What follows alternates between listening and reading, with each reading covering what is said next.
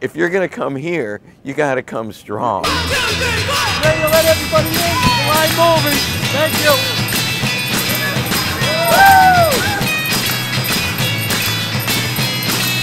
If you look on that hall, there isn't crazy ornate roots. It's all about the liquid.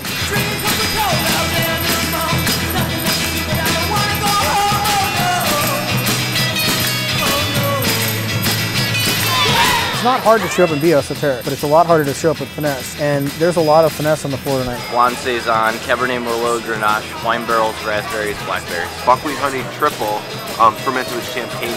BeerAdvocate with stinging nettles. You remember like 15, 20 years ago, we couldn't give our beers away. Bim Bam Boom, really excited to serve that. Cayenne, orange, and cocoa nibs.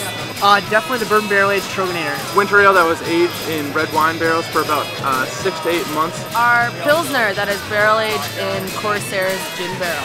We've got actually a keg of 2001 Bigfoot.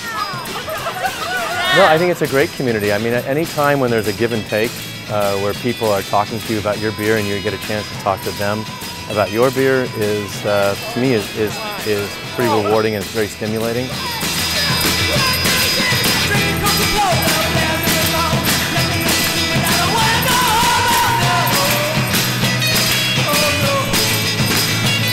You know, the Alstrom brothers have done an amazing job with this festival. This is a really unique and cool event.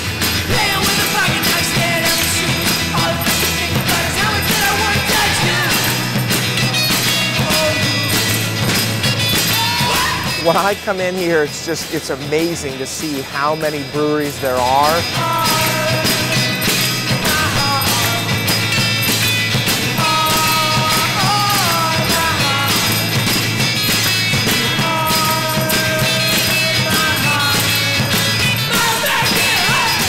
Extreme Beer Fest. Extreme Beer Fest. Extreme Beer Fest is the ultimate throwdown of craft beer creativity.